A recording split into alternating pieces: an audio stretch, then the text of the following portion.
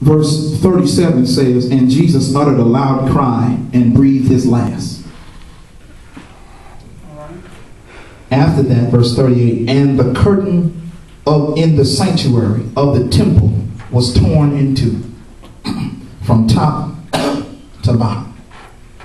Okay, let me read that again, just that verse. And the curtain in the sanctuary of the temple was torn in two from top to bottom. All right. All right. Okay. Amen. Access granted. Going beyond the veil. Jump now to Hebrews 9, verses 11 through 15. Jump there with me, and we're going to be there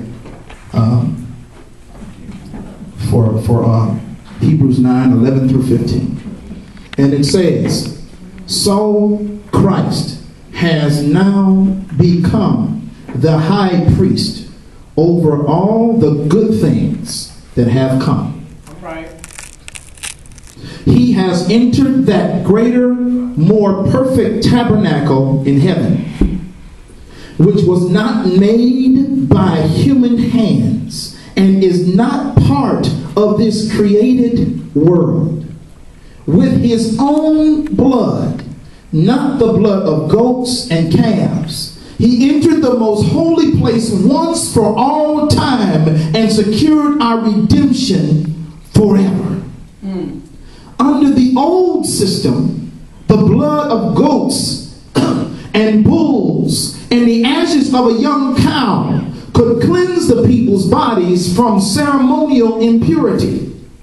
Just think how much more the blood of Christ will purify our consciences from sinful deeds. Wow. So that we can worship the living God. Come on now. For by the power of the eternal Spirit, Christ offered himself to God as a perfect sacrifice for our sins. Verse 15, that is why he is the one who mediates a new covenant between God and people, so that all who are called can receive the eternal inheritance God has promised them. For Christ died to set them free from the penalty of the sins they had committed under that first covenant.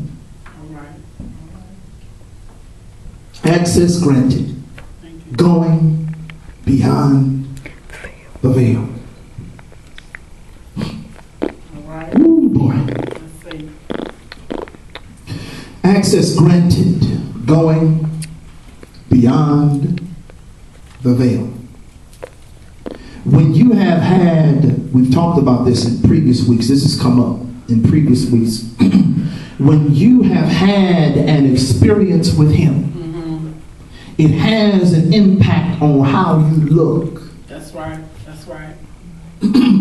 It changes your whole demeanor, your whole countenance is changed, it's converted, it's transfigured even when you've had a unique and special encounter with him. Right.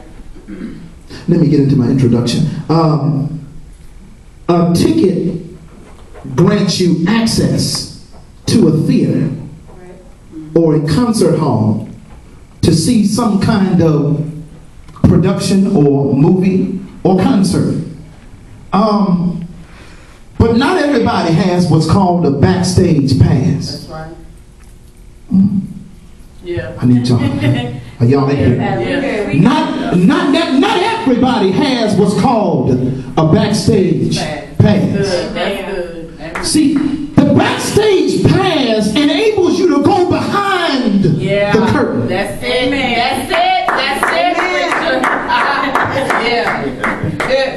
Oh, are y'all in here this morning? Amen. The backstage pass allows you access that everybody else does not have.